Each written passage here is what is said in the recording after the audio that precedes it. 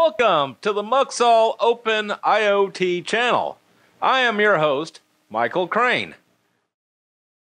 Alrighty, well it's about, I don't know, 7 o'clock in the morning, and we're going to be testing the igniter. So, got the grill here. Hold on, I have to back up a little bit. This camera zooms automatically. It's kind of a pain. So what I'm going to do, I've got the controller on already, and there we go. The ceramic igniter.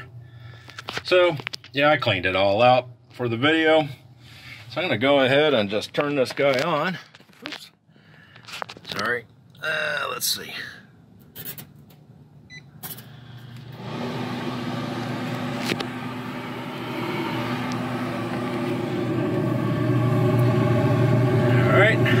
She is on. I think I smell something already. Wow.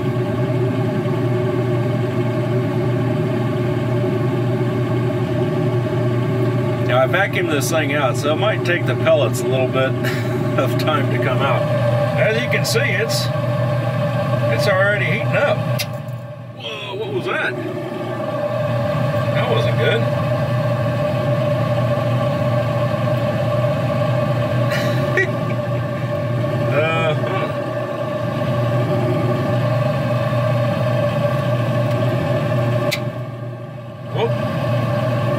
I think we just lost our igniter. Okay, so we're on igniter number 2, test number 2. The other one cracked, and it actually wire burnt up, so it had an open in it, and which is good. That's a good failure rate. Don't want it shorting. And so let's go ahead and try this again. So I'll go ahead and hit start. Yeah, let's see how this thing does.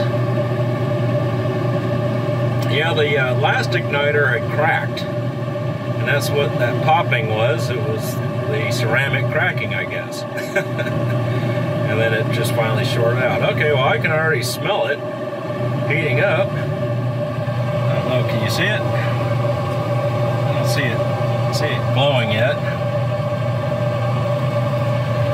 Let's see if I can hold it. There we go. Alright, starting to glow. Come on, auger. Need some fuel.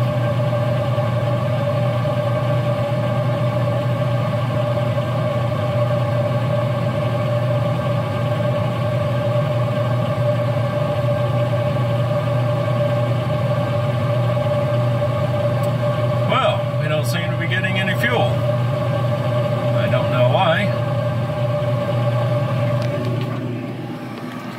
The auger is not running. Oh, there it goes. Yes, I vacuumed it out. It's probably... Uh-oh, why is it not running very much? Okay, hold on, let me stop this. Okay, so we've got... I went in there, it was set to 3 seconds for the duty cycle. That's why I wasn't dumping any pellets in there. I went ahead and started it. And you can see the igniter is igniting. Now it's going to get some proper amount of fuel. That'll be helpful. And it needs a little bit more fuel there. Yeah, so when you vacuum these things out or change pellets, you know, as everyone knows it, you kind of vacuum out the auger tube a little bit. There's no pellets left in the pot, so you're kind of starting from scratch. But yeah, that thing seems to be just igniting, lightning. Just by the infrared coming off it. Look at that. That looks pretty good. Yeah, it's only a minute. Well, maybe a little longer than a minute. We'll say a minute. Well, let's say a minute and a half. Be generous. Look at that. Alright, well that's pretty much what we wanted to see. I'm going to go ahead and let it run a little bit, but I'm not going to keep my phone in here and get it all smoky, so we'll check back in. Okay, so let's take a look at this igniter. And I don't know if you're going to be able to see this very well on camera. The crack is very small. So, and this is the igniter that that broke in the grill earlier. This is the second day for me, so I thought I'd remind myself what we're doing. But yeah, I wanted to see what happened to the igniter and the grill, and I thought it was because of the set screw. You know, I put a set screw in there to hold it, and that still might have caused it because it clamped it tightly to the mount, I guess, where the igniter mounts. But I was looking at this thing, and let me see if you guys can see it. Yeah, so right there, there's a dark mark, and it's right on the line of the crack. I don't know if you can see that in the video, but then the crack comes down here and around, and then over and down, and I see a black spot. That's probably where it shorted or opened, I guess. And then anyway, the crack comes down to right here. So yeah, this looks like the fault line, and I don't really see anything else on here. But that crack pretty much goes all the way around. See, it's almost all the way around. So I'm thinking what happened when I put it in the grill. It was, you know, the screw was holding it firmly in there, and then when I mounted the pot inside the grill with the igniter mounted in the fire pot, I must have put some kind of torque on it. It didn't crack when I was, you know, tightening everything up, but maybe with a little bit of heat and the metal moving around, it was enough to break it. So yeah, that set screw is we're probably going to have to come up with something that will allow this thing to move around inside the metal a little bit, so it doesn't, you know, put a lot of torque on this thing. Because unlike metal, ceramic is very rigid, as you probably know, and it's not it's not good to put any kind of stress on. Oh, there we go. Well, let's take a better look at it.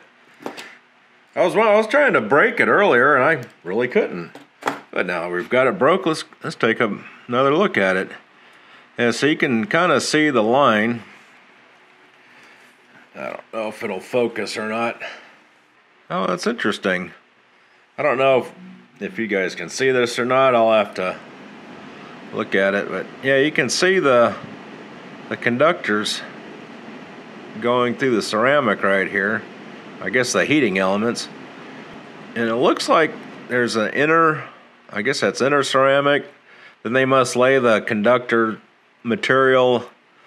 It's probably like I doubt if it's a wire. It looks to be like a like some kind of carbon trace.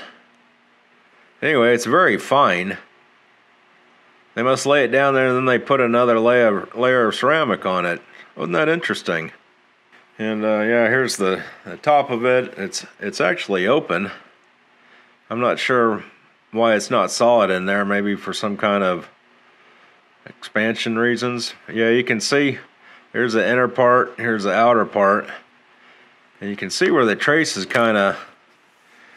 Hopefully my autofocus isn't messing up with my fingers there. You can kind of see the traces coming around through here, and then loop, so they don't go quite to the end. Oh, they also have these gaps right here. I wonder if that's also for thermal expansion, or if that's just part of the manufacturing process. I don't know. Oh, it only has one ridge. I doubt if there's any thermal expansion ceramic. I mean, as you know, it's like, if you've ever over-tightened a toilet and broke it, it's kind of the same. It's very rigid. It doesn't doesn't flex very much, so maybe that's for mounting so it doesn't twist like a keyhole. I don't know. Anyway, there's kind of a closer look at it. And as you saw, the second test did much better. I mounted in there looser and didn't use a set screw, and that seemed to work well. So there you have it. I'll talk to you later.